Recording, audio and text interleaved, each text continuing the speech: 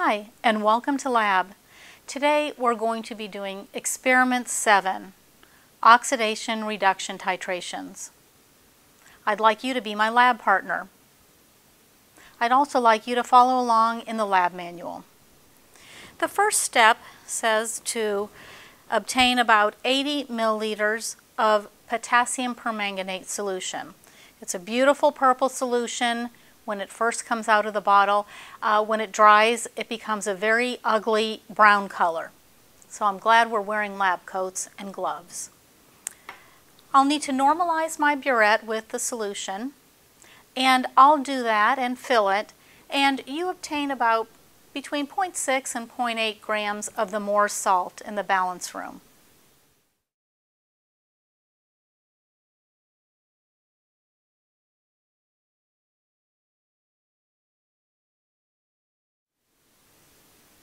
I'd like you to read the burette reading of the potassium permanganate solution. It's very difficult to read because it's a dark solution, but if you try, you'll get a pretty good reading. Next, I'll add the salt, the Moore salt that was weighed out. I'll add that to an Erlenmeyer flask.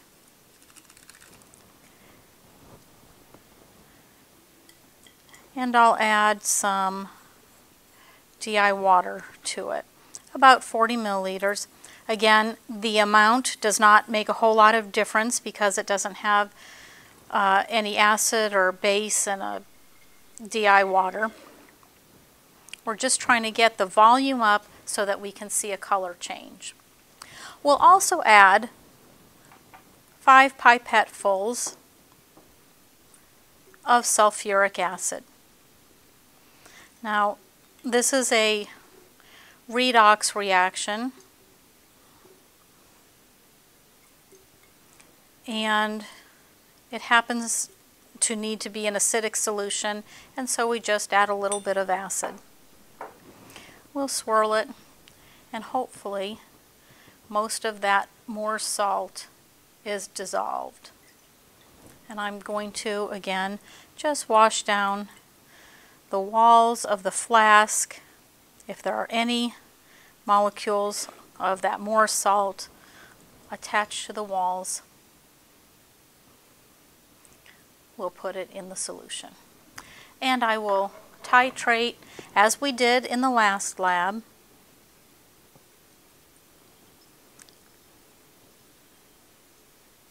Adding slowly. And here we're just using the Moore salt to determine the molarity of the potassium permanganate here. In this reaction, potassium permanganate is its own indicator. When it's in solution reacting with the Moore salt, it's Mn2+, which is essentially colorless. And the moment that all your Moore salt has been used up, the only thing that's left is the purple potassium permanganate, and you'll get a faint pink color in your Erlenmeyer flask.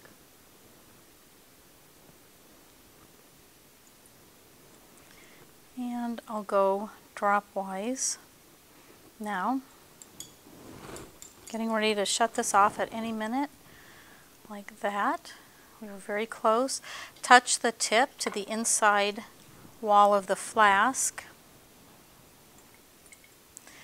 And then wash down the inside of the flask with DI water. And our titration is done. Let's read the final burette reading.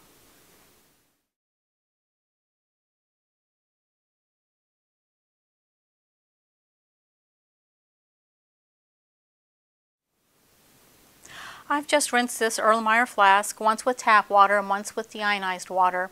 So let's do a second determination of the potassium permanganate molarity.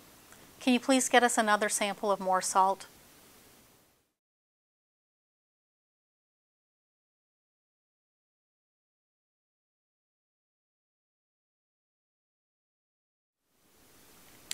We'll take our initial burette reading as our final burette reading from the first titration.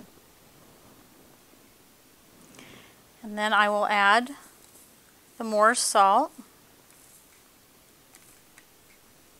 to the Erlenmeyer flask.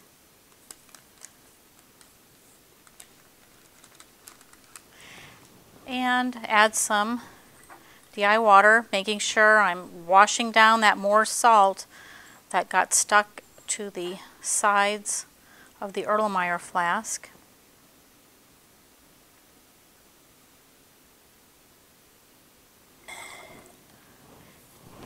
And 5 pipettefuls of sulfuric acid.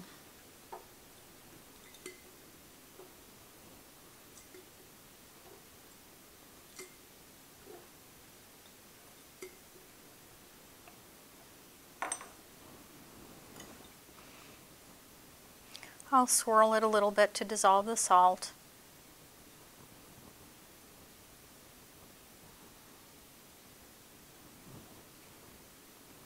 And I will start titrating again.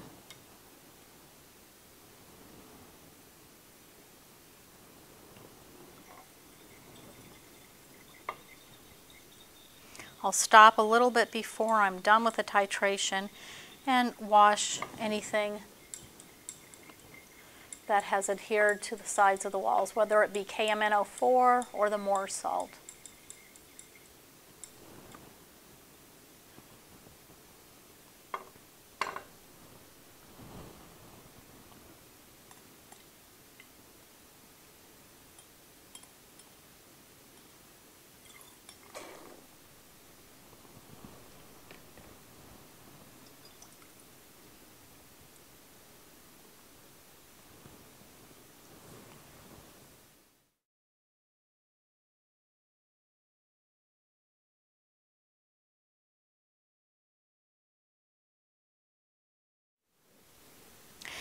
In the next part of this experiment, we are going to determine the percent peroxide in this unknown sample of peroxide.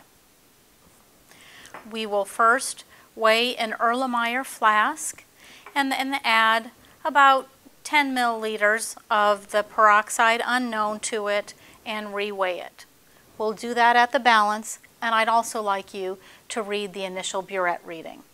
Now, one word of caution here, hydrogen peroxide decomposes quickly when exposed to light and air, so we'll have to work quickly during this part of the experiment.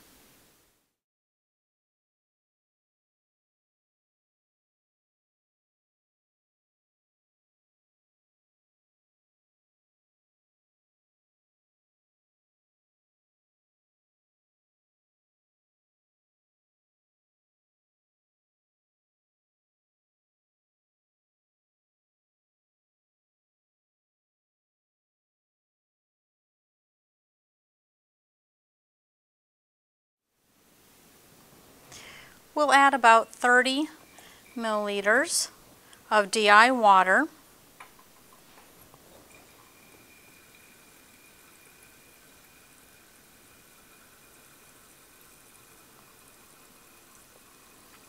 And we'll add about 10 milliliters, again 5 pipettefuls. The volumes of these are not terribly important. The volume of water is just to get us able to visually see the color, and the sulfuric acid is necessary because it's a redox reaction. We'll titrate as before.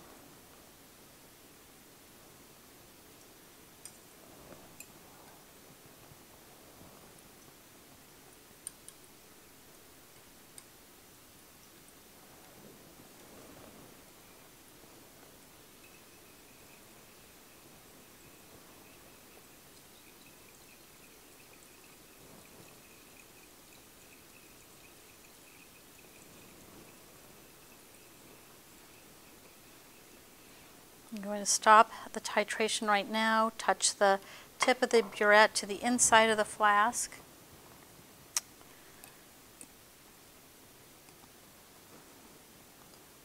and wash down any of the hydrogen peroxide sample and the permanganate solution right down, and now I can go dropwise.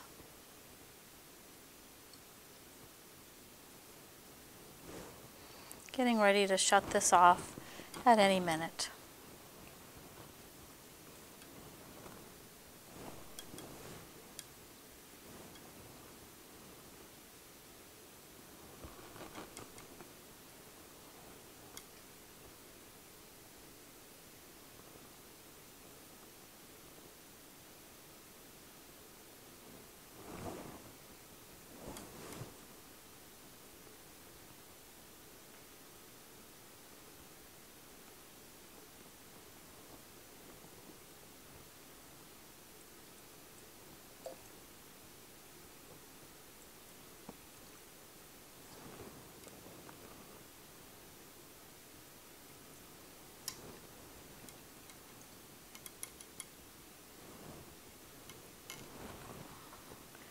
Use a DO water bottle, get all this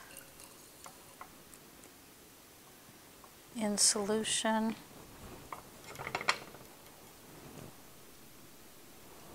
And it appears I have just hit the equivalence point. Wash the walls of the flask. I got a piece of white paper to put underneath it so we can see the color better. I wash the walls of the flask of any permanganate solution. And that's a beautiful titration. Let's read the burette.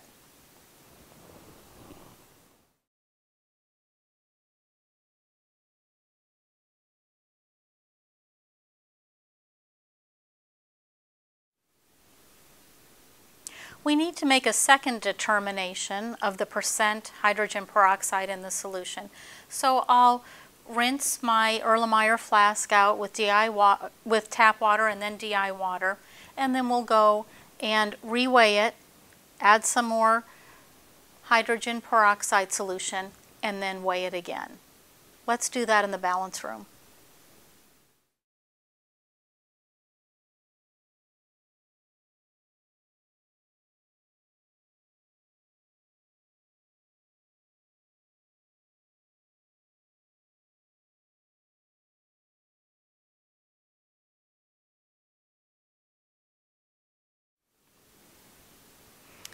Okay, I've got approximately 10 milliliters of the hydrogen peroxide unknown in here. I will add about 30 milliliters of DI water and 5 pipettefuls, about 10 milliliters of sulfuric acid.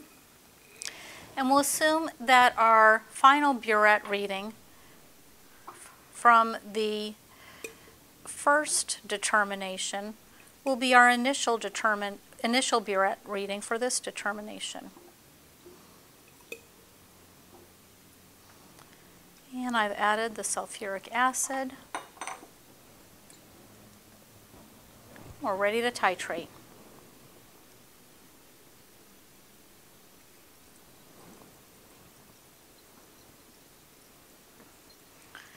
Again, since I know I'm going to need quite a bit, I'll drain a lot at a very fast rate. It's about the same mass of peroxide.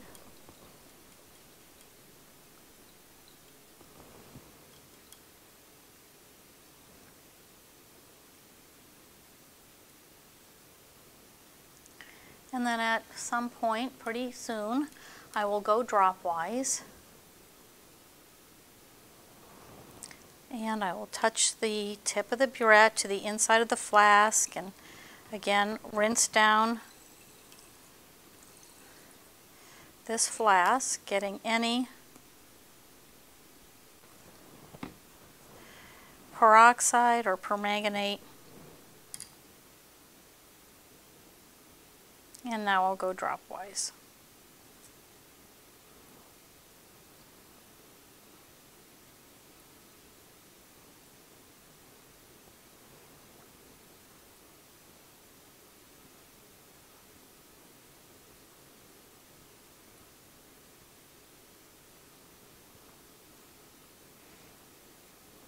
Looks like it's taking a little bit longer for the permanganate to disappear. So I'm probably getting pretty close. I'm going to stop right now and wash my flask down.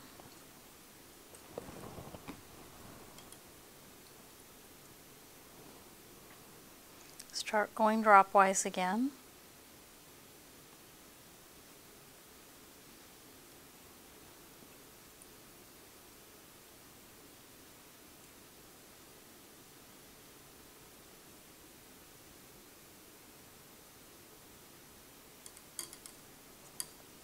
And we are done with our titration. It's all of that down.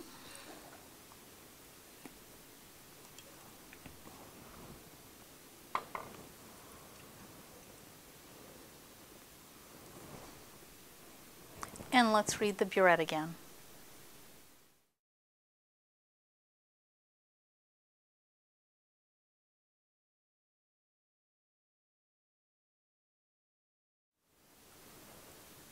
Well, we're done with our experiment now.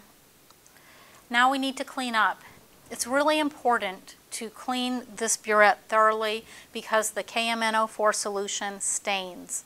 So be sure you rinse it multiple times with DI water.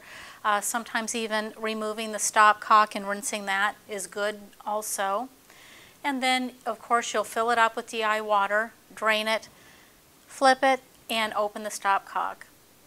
All of our solutions here can go right to the drain. And then put all the equipment in the center so the next group is ready to use it. Thank you for being my lab partner today.